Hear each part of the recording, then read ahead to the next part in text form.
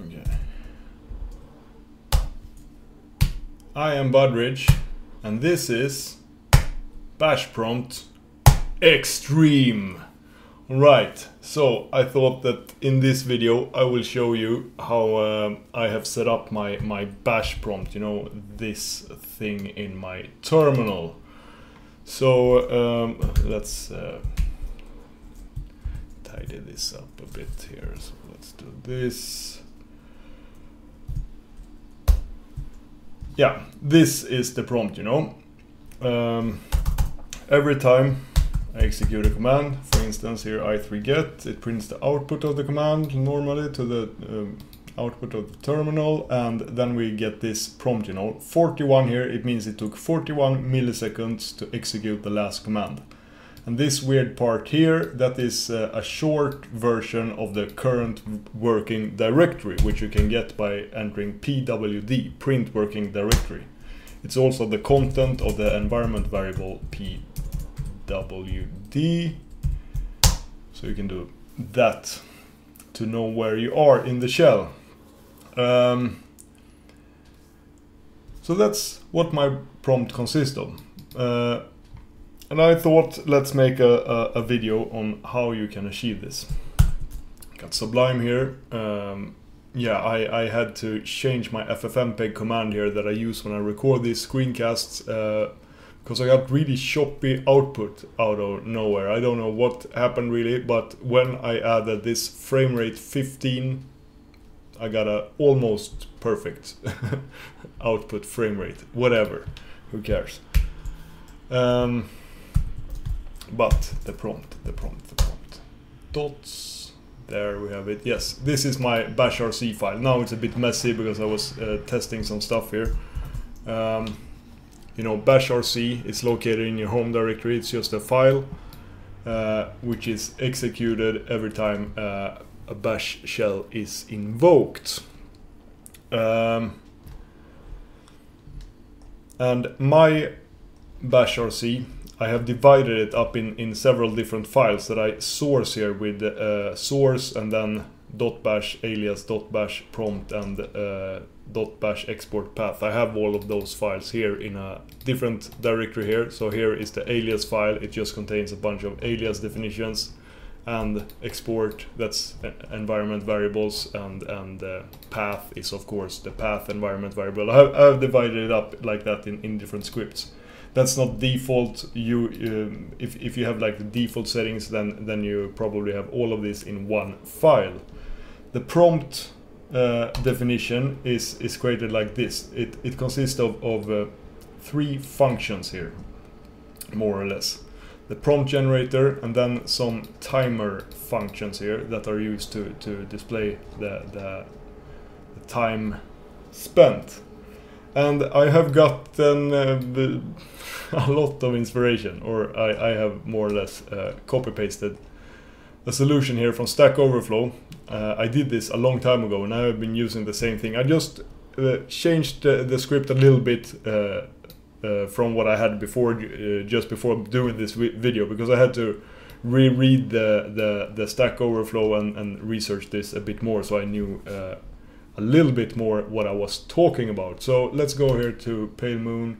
I have this Stack Overflow thread open, and I will link this in the show note. And here is someone who have more or less the same issue that I had once. How to display the time in the bash prompt, but he is only interested in displaying seconds. I would like milliseconds. And then this guy here, Ville Laurikari, which I guess might be from Finland. It sounds like a Finnish name. He have this short example here that shows how to do this, but it will only display seconds, not milliseconds. But he uses this weird trap timer start debug here, and that is yeah, I followed this link here that describes this debug hook that you can set up. Let's see if it's here. I will link this as well. This had some good examples here on how this works. But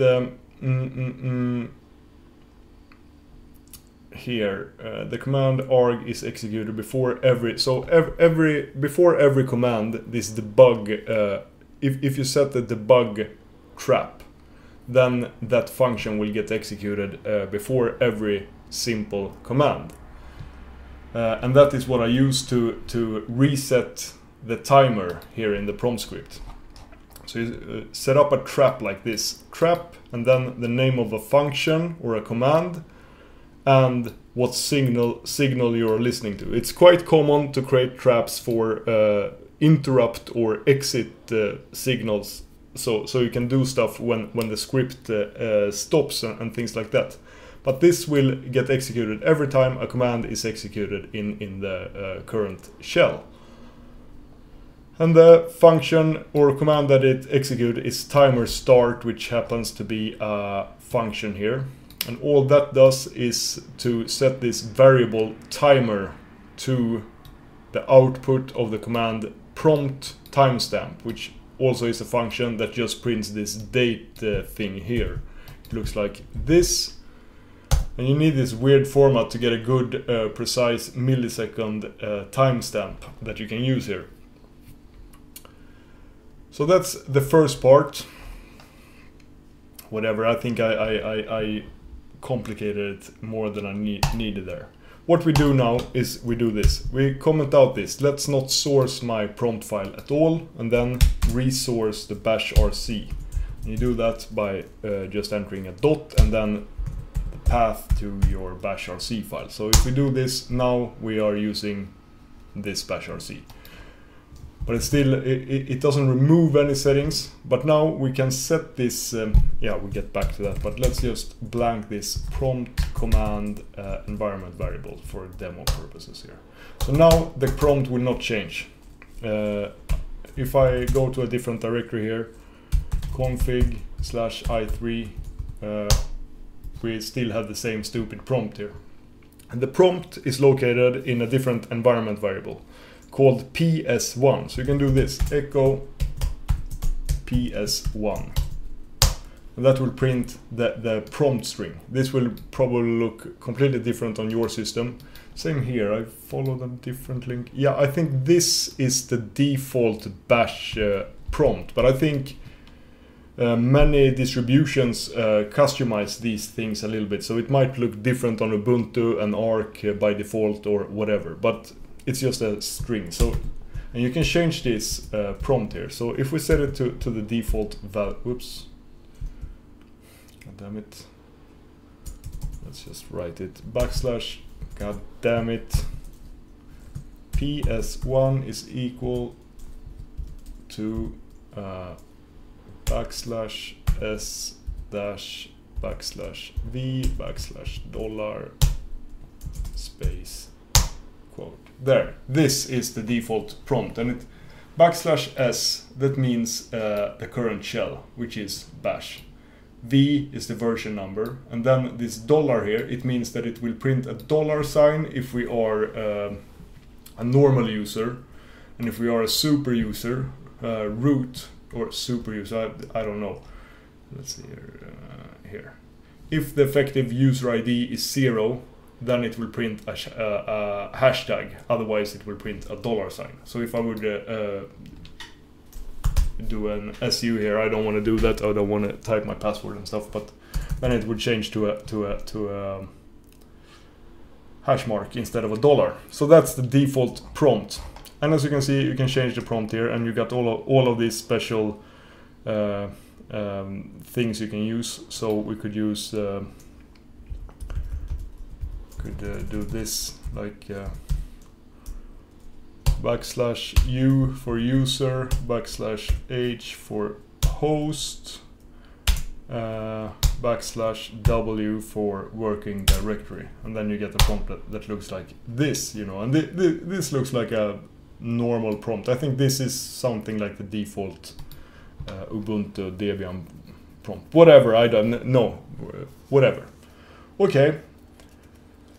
But as you might have seen there, I used this prompt command environment variable, which is related but a different thing. And we can look here in the default GNU man page, which I think I will also link in the show notes. So we can see that the value of the variable prompt command is examined just before bash prints each primary prompt. If prompt command is set and has a non-null value, then the value is executed just as if it had been typed on the command line. Take a deep breath, try to figure out what they really mean here. What they mean is that if prompt command has a value, then that value will get executed. So it's important that the value is a command. So for instance, one command could be just echo, this is a command, right? Now we have a prompt command that's this echo that will print this text. So every time now before the prompt is generated, it will print this is a command, but it prints it before a new prompt is created. And after, for instance here, when we cd, it will first print the output of that or whatever. ls-l will first do that, and then it will print the content of the prompt command. So it doesn't directly affect the prompt. These are the ingredients we need to create this timer thing in the prompt. And I have cheated a bit here and made a simple version of this here. Just straight into my bashrc file. And we need both this trap to start before, because this trap, it starts before a command is getting executed, and the prompt command is starts before the prompt is being printed, meaning after the command is executed. So by setting a timer that see how long time it is between here, you get more or less the exact execution time. It is not perfect. If you want the perfect execution time of a command, then you should use the built-in command time. So you can do time, and then for instance, if we do date here, I know that's the dumbest example ever, but if you do that, then it will print the date first here, the output of the command, but it will also print the execution time of that command, and we can see that is extremely fast. It's 1 millisecond, or maybe this is even less.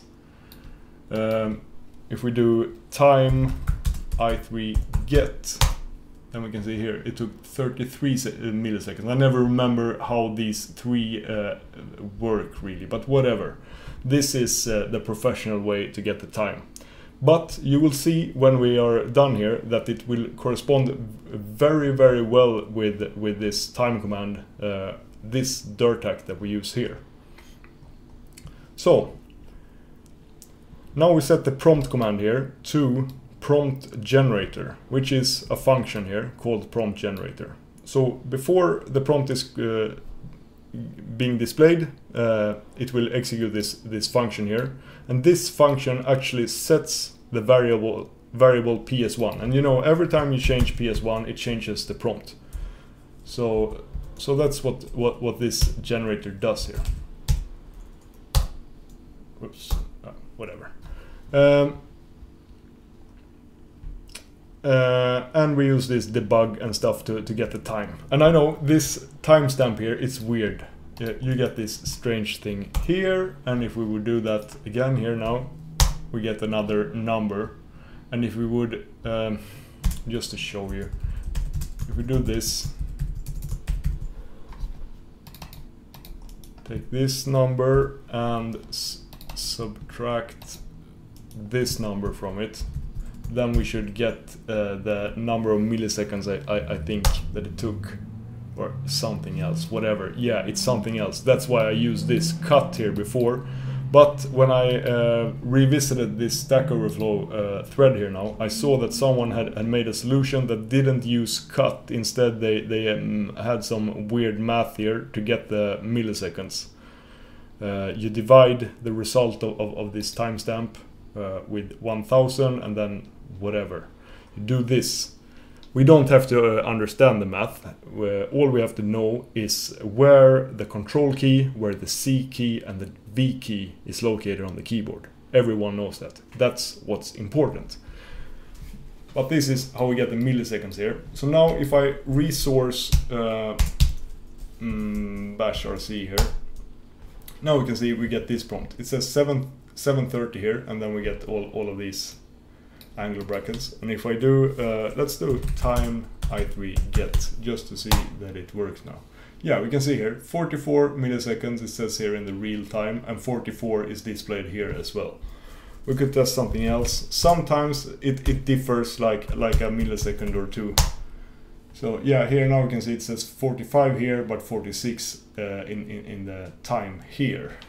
And I don't know if this prompt command actually affects the time command here or something. So if this is very, very, very important for you, then yeah, just be aware. But if time units that are less than like a millisecond doesn't matter in your life, then you will be fine with this. So this is how you do it. And I think we make a break there. As you can see, it doesn't print any path here to anything, but we could easily do that. We could just add that \w to this prompt here, like \w resource bash rc here. And now you can see it prints here the tilde because we are in the home directory. If we go into config i3, it will print the path to that. So you can use this W and those things, the \u for user and such.